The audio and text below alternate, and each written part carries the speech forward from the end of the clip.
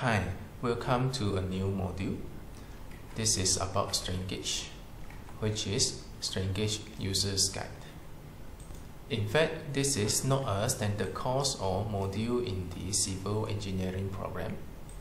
Not many civil engineering students will have the opportunity to deal with strain gauge. Strain gauge is normally used for experimental testing of materials and the structural element in the laboratory. It is more relevant to the research study, especially to those who are conducting testing in the laboratory. For the undergraduate students, only those are conducting final year project in the laboratory where the research topic is related to the testing of the materials or structural element in the laboratory have the opportunity to use strain gauge. Of course, this is provided that you have the luxury of sufficient supply of the strain gauge for you to carry out your testing. As for the postgraduate students, not all are using strain gauge. Only those who are doing experiment in the laboratory deal with strain gauge.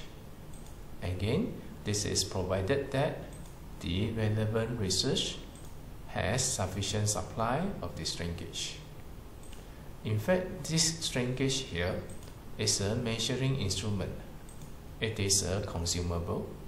That means it can be only used once. After using it, the strain gauge damaged. You cannot reuse the strain gauge.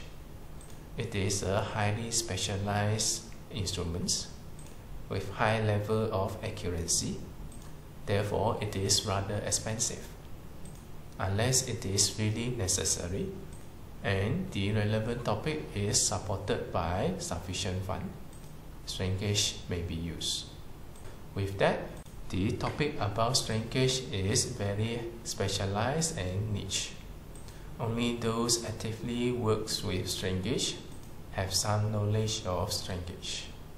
Now this module here is to provide some guidance to the potential users of the strain gauge, or for those postgraduate students who are conducting experimental tests in the laboratory to have an idea about the applications of the strain gauge.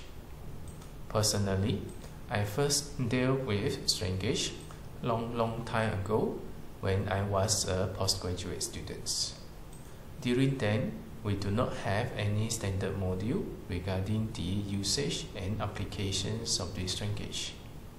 There is no systematic guides for us to use strain gauge. We learn to use strain gauge from our seniors.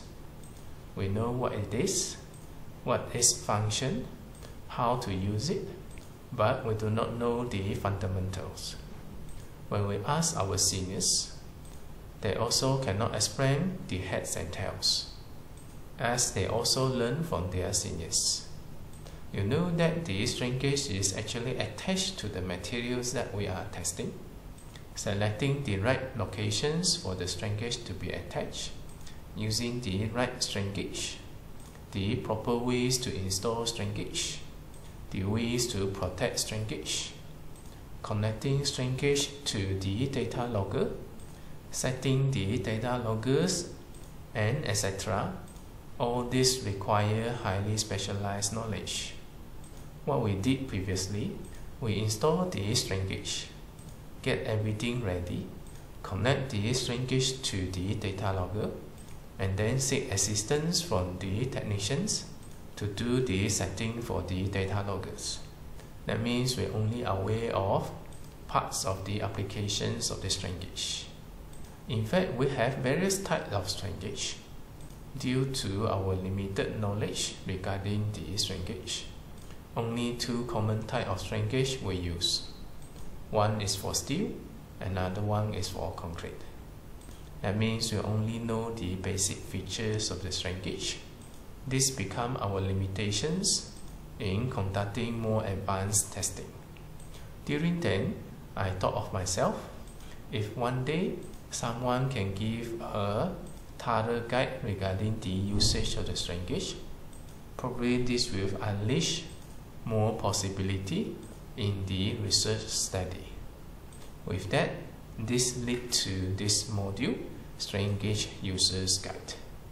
At least for those who need to use strain gauge, who is also eager to know inside out regarding the strain gauge, you have some more systematic source of informations by going through this module.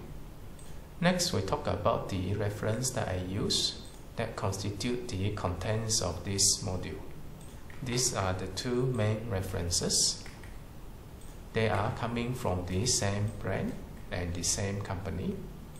This is the strain gauge user's guide, and this is about the strain gauge products. You can access the relevant references from the internet.